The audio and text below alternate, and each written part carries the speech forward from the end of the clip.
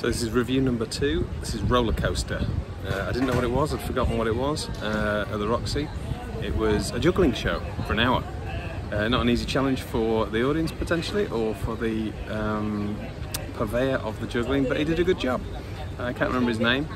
He was doing a very colourful show. I think probably more aimed at kids. A lot of stuff I hadn't sort of seen before.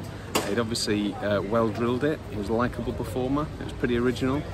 He had a lot of AI, what sounded like music generated by AI. I guess it's not everybody can afford Jean-Michel Jarre to have the music behind them for, but that music lacked some tension, which really helps with juggling. So I thought the AI, well, I don't know if it was AI, it just sounded that it was to me. And also the talking bits was also done by imported speech, I think, so maybe that's the way of things, but I think snazzier music would have increased the jeopardy.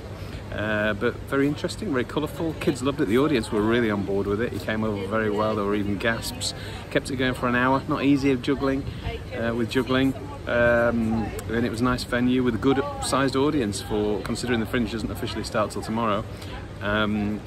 Fringe tip: enter late, and then you can see it from higher up. Row 7 in that venue is still only on eye level with the performer, and you might want to see it from a distance away rather than on the front row, and they'll always try and stuff you in the front seats. But good show, Rollercoaster at the Roxy. Juggling, colourful for kids and adults maybe.